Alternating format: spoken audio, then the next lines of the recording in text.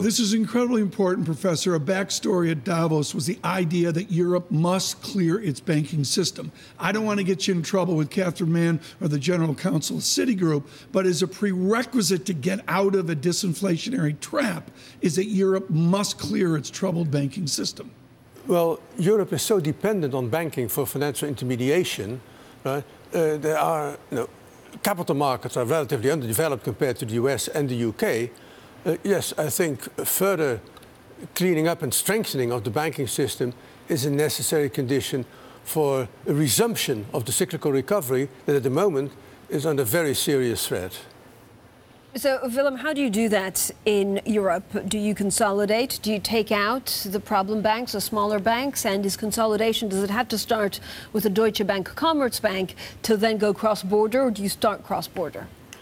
I'm not going to comment on individual banks, but I think the obvious thing to do in Europe, with the enormous national retrenchment of banking following the great financial crisis, is to engage in cross-border mergers and acquisitions.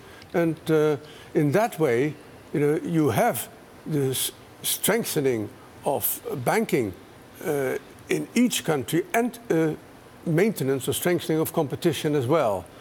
I think that is the only effective way to proceed.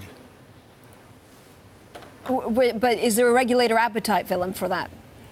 At the moment, very little, I'm afraid. The national retrenchment is still very much part of the mindset of bankers and politicians, because it has been made clear during the great financial crisis that your government stands behind you if you're a troubled bank.